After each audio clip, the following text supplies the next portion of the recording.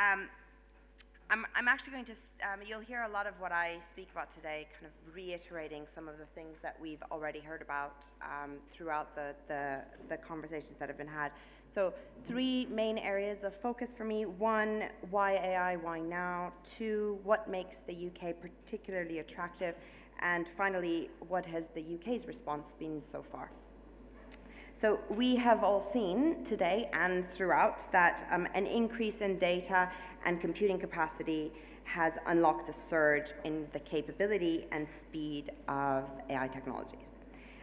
For example, speech recognition technologies, the error rates have fallen from 1 in 5 words 5 years ago to less than 1 in 20 today, which is just one indicator of the speed and capability that we're seeing.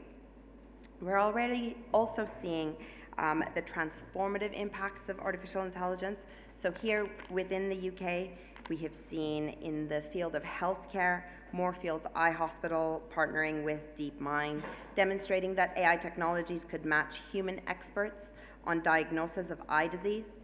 Department of Health has since invested £79 million in technologies that could reduce deaths from cancer by 10% within the next 15 years. With how we power our homes and tackle climate change, the National Grid has also worked with DeepMind to develop AI technologies with the potential to shave 10% off energy bills by optimizing the use of renewable energy. And also in how we combat extremism. In February 2018, the Home Secretary announced that ASI Data Science, which is now known as Faculty, had developed technologies that could flag 95% of ISIS videos online for takedown. And also we have seen incredible promises that have been made in the scale of the impact of these technologies. So for example, Accenture has projected 25% uplift in labor productivity here in the UK by 2030. So these are all things that have not gone unnoticed across the world. We know that we have also heard that AI is the engine driving the 4th industrial revolution, bringing with it great opportunities to deliver long-term economic and social change. We have heard, and I think the professor mentioned that Putin as well has said, I did not know that it was Putin, but now I do, that technologies that countries that invest in these technologies will be defining the economies of the future. Europe has launched a coordinated action plan on AI, which will increase its annual investments in AI by 70%, and has encouraged its member states to create national AI strategies and investment programs. So we're doing a little bit around the planning that we heard about. We know that the US and China together account for 82% of the global investment in AI startups, so a lot of the money being funneled in are from 2 nations. And the UK has taken a few steps as well. So we introduced a near £1 billion investment in the AI ecosystem last year as part of our AI sector deal. So what is it that makes the UK particularly attractive? Well, 60% of UK companies with double-digit growth intend to use more artificial intelligence to improve their decision-making in the next 12 months. Only the US and Germany scored higher in the survey, which focused on 800 leaders across Europe and America. Managers recognize that there are challenges. 46% are undecided, but the rest, 56%, want more support to help them prepare for the introduction of these technologies. The UK is in 4th place for global distribution of AI startups. We have more than 1,000 AI startups and SMEs in the UK, with London being the 2nd top regional hub following San Francisco. So we saw some of this data presented earlier. UK businesses are applying AI across many sectors: life sciences, financial services, retail, transport, security, just to name a few. And we have a strong academic research with many universities spin-outs and strong entrepreneurship ecosystems, such as Entrepreneur First. 70% of new AI startup founders in London, half of whom come from overseas, rank London as the best place, or generally better, when it comes to access to clients, with a ready appetite to adopt than other major AI hubs. But there's still more work to do here.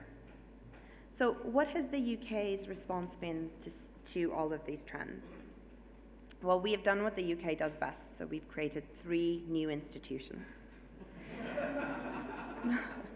So I'll talk about these 3, and then I'll end with the Office for AI, which is the most important one. No, I'm just kidding.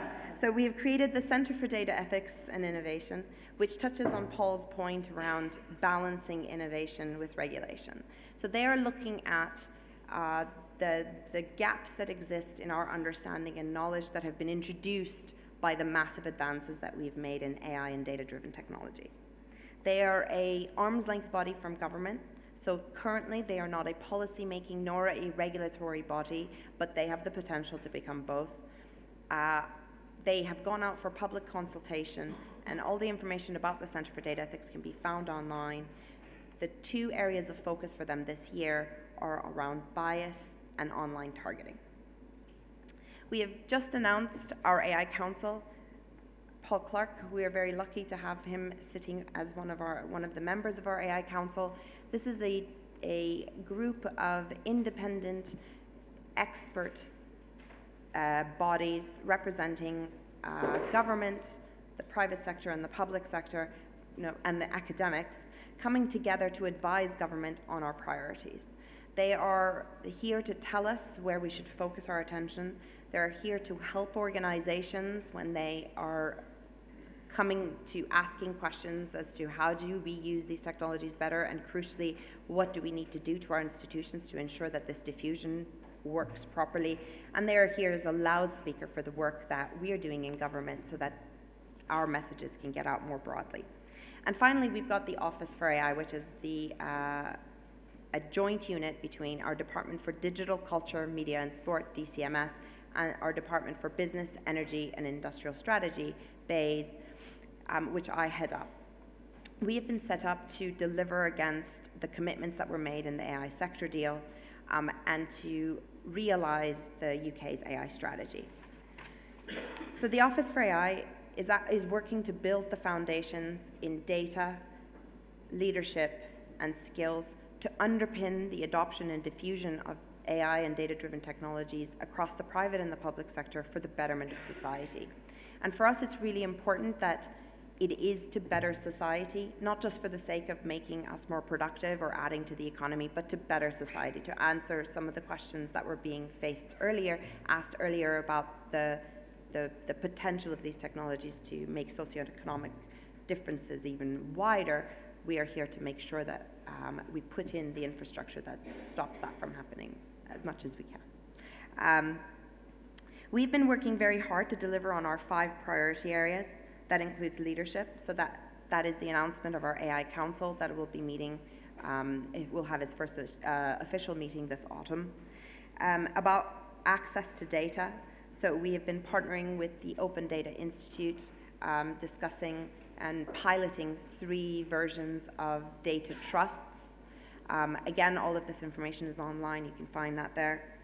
Around sector diffusion, so we've been working and partnering with colleagues across government to deliver a review of where AI is being used in government today, crucially where it should be used going forward, and addressing challenges around GovTech about bringing emerging technologies into government, and how do we facilitate that? What are the principles that allow us to do that better? So we've actually, we have a secondee in California right now working at the World Economic Forum's Center for the Fourth Industrial Revolution, looking at principles to improve bringing emerging technologies into government, procuring these technologies through the lens of AI.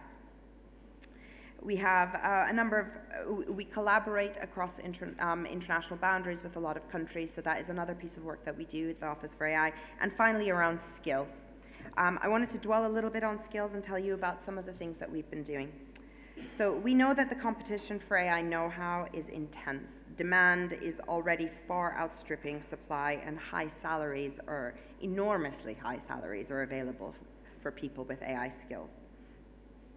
We also have a massive diversity issue when it comes to AI. We know that it is absolutely unacceptable that only 1 in 10 women are machine learning researchers. And there are particular issues for AI in the absence of diversity of thought, but not just thought, but also in the data that we see. And these algorithms themselves are not biased, but what they do is hold up a mirror to the bias that we have as a society. It does not have to be this way.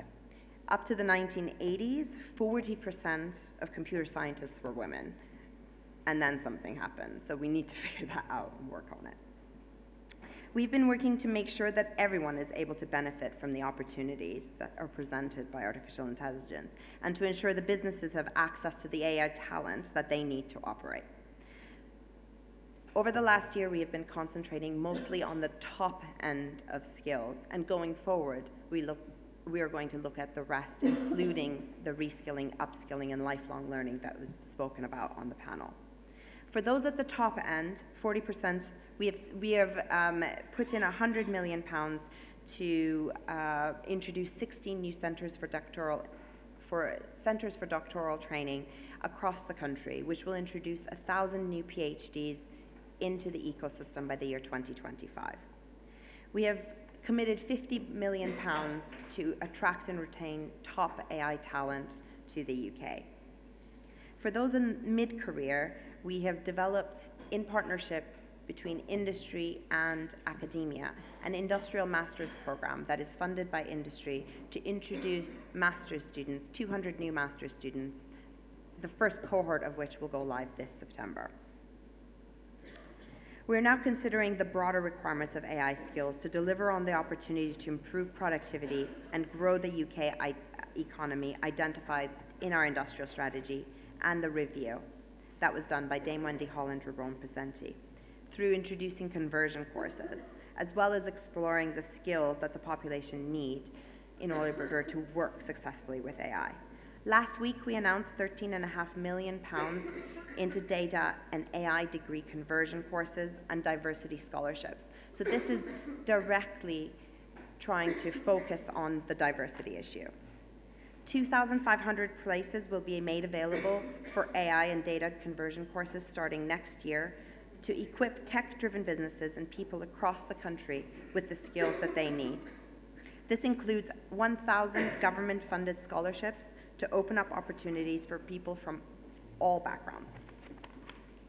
The UK is a home to a thriving and vibrant AI ecosystem, with many AI professionals who have come from an IT background contributing greatly to the flourishing of this sector. But we need to go further. And if you'd like to support our work, for example, become an industry sponsor for the AI Masters, or to contribute to our work in productivity and diversity, please do get in touch. I like to always end with an ask for the audience, so that is my ask for you today. And I do look forward, just like Paul, I'm very optimistic about what these technologies can do for us, and I look forward to seeing the transformation that they can make and the potential that they have. Thank you.